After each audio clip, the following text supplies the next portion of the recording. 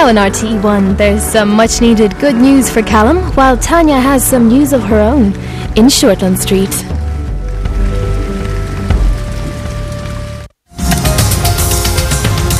Face it, Scarlett, Hunter's way out of your league.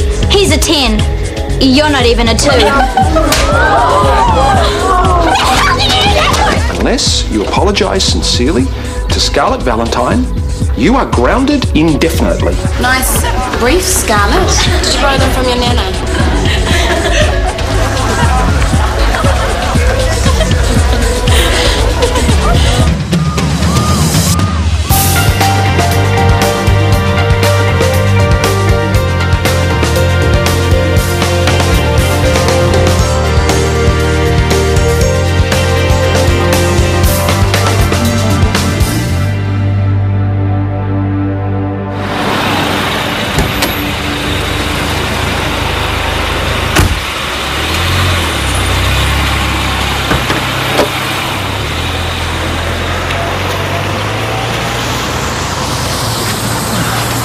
Bloody hell. Thanks for coming. Is Mr. Prino yet? Come on, baby, that's not good enough. This is your property, your most expensive asset, and they've damaged it. Sophie Mackay again, am I right? Well, I can't see her being able to do all this by herself. Oh, she's behind it. You know it and I know it. No, please. I don't want to dob in anyone again. That's how this whole thing started. You won't have to dob anyone in again, okay? I will. All I'm saying is be careful who you breed with. You don't have to tell me. I should tell you about Daniel's father sometime, the lovely Tim. Have it over a drink at the IV. I'm finished shortly and I'm determined not to go home and stew over Callum. Oh, right, you'd rather go to a bar and bitch about him instead. Exactly. You're wrong. Justine Jones. Craig, what can I... Hold on, if you can just stop yelling. All right. If you can just tell me what this is about, that... Fine. I'll be at your place in half an hour. Bloody hell. What's the drama about this time? He wouldn't say, but it's to do with Sophie and Scarlett. Again? Oh, rain check on that drink then, eh? Looks like it. Hi. Beth, are you looking for something to do? Yes. I've already changed the linens on 4 because Mrs. Bailey's gone, but I wasn't sure what you wanted me to do next, so I am looking for something to do. Yes. Thanks. Okay, how'd you like to help Baxter draw up some meds? I've never drawn up meds before. First time for everything? Okay. Well, I went through the procedure yesterday with Brent. I think I'll be okay. Of course you will. Yeah, just keep your eyes on the expert. And anytime you feel like giving it a go yourself? Right.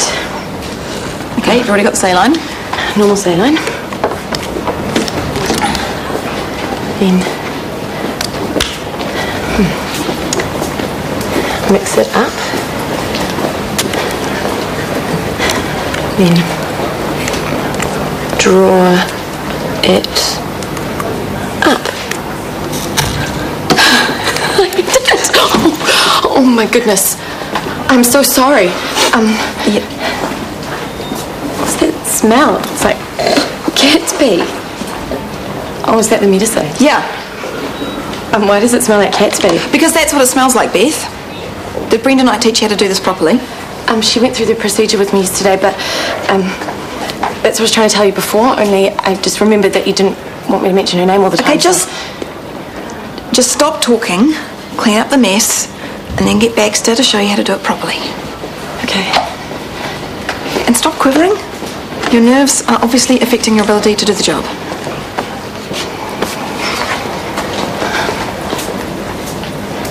Thank you for coming. It'd be nice if we knew what the emergency was. Oh, I'm sure Sophie can tell you why you're here. Hi.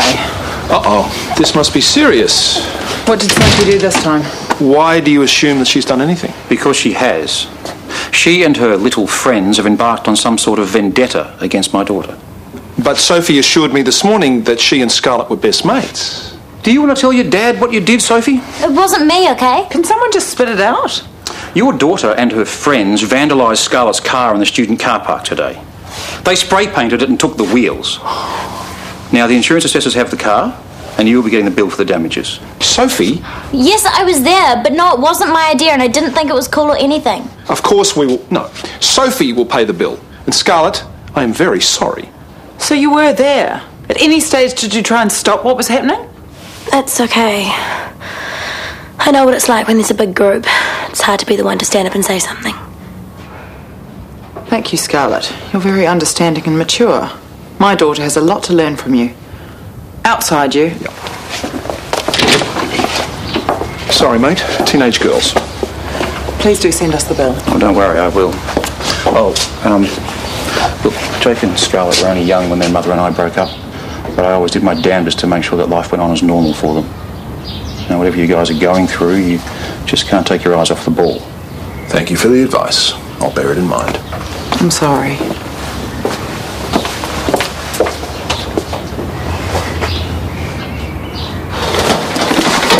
Hey, that means Callum will be in a mood tomorrow. Yeah, until you cheer him up with your brilliant idea for the clinic. Chick flick. Oh, he already knocked it back. Hey, why would he do that? It's a great idea, especially the name. He reckoned I hadn't done my research, hadn't done a budget, all that dull-ass admin stuff. I said I thought he could help me with that. He told me to stop wasting his time. Oh, Pillock? I think I walked on the Barney with him and Justine. When are those two not at each other? I mean, I know they only just broke up 5 minutes ago, but sometimes it's hard to believe they were even married. And they've got 2 kids together. I know. I mean, how do they make them? Don't you actually have to like each other to make children together? Stop. I'm trying to cheer you up. Well, there's a better way to do that. Mm-hmm. Come by me a bit. Okay.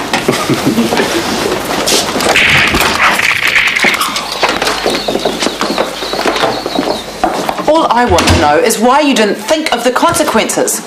Did it not occur to you that the car would be damaged? Oh, the thing with Scablett's car today was genius. Shut up, Hunter. When did my daughter turn into a pathetic sheep, going along with the crowd, too stupid or cowardly to speak up for herself? Hey, steady on, Justine. You pull us away from everyone we know and dump us in Ferndale and expect everything to be great. You don't understand how hard it is to make friends. I do understand. I had to start again too, remember? Except you were popular from day one. It took you no time to get... Go to your room, Sophie. And you, Hunter. It was just about to get interesting. Go.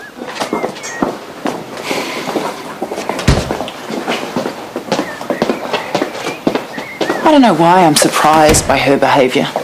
Look at the role model she's got. Oh, don't be so hard on yourself, Juzzy. You are so pitifully desperate to be liked. You let them get away with murder. Hey, you gave up the right to comment when you screwed your way out of this family. Me and the kids against evil mum. You're loving it. Never mind the effect it's having on them. You don't give a stuff because you're exactly where you want to be. You're the favourite and that's what it's always been about. Bollocks. Funny thing is, now that you've kicked me out, you can't blame me for their behaviour anymore. You have to face it. You're messing up our kids all on your own. Nice work. Chris, where's your lovely wife? I want to drag her out for a drink. She's working late tonight. Oh, I will drag you out for a drink instead. Sorry, I have to relieve the nanny. Tanya! Oh, thank goodness. I was beginning to think you would never come home. We found you then. Yeah, I found it. You two are back together. Well, I'm glad you've sorted your love life, Weston, but I'd love to know why you bailed on ED with no notice and no good reason. But he had a good reason. Yeah, I did. See, we got back together and then we got married. What? Oh my gosh! Show me the ring! Congratulations! Thank you! It's so exciting! Yes.